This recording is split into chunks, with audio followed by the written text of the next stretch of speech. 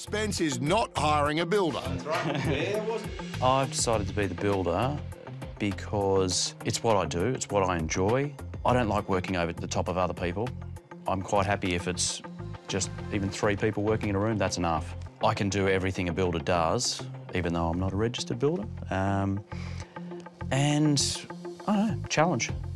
And to make it even more challenging, Spence is planning a coffered ceiling.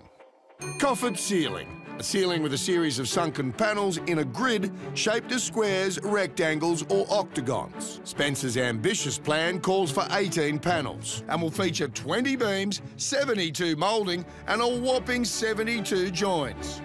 I've always loved coffered ceilings. I wasn't prepared just to do something run-of-the-mill. A coffered ceiling in here for a kid's room.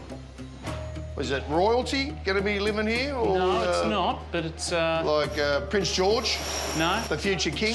No. Because it's very elaborate and it's very old world, isn't it? I wanted to put a bit of the Gatwick spin on it, put a bit of our spin on it, see what happens. It's flash for a kid's room, isn't it? That's it. You're going to be going flat stick on this to get it finished. I know. Good luck, buddy. Thanks, mate. Coffered ceiling, it's a big move. Yeah, I know. Cross the fingers.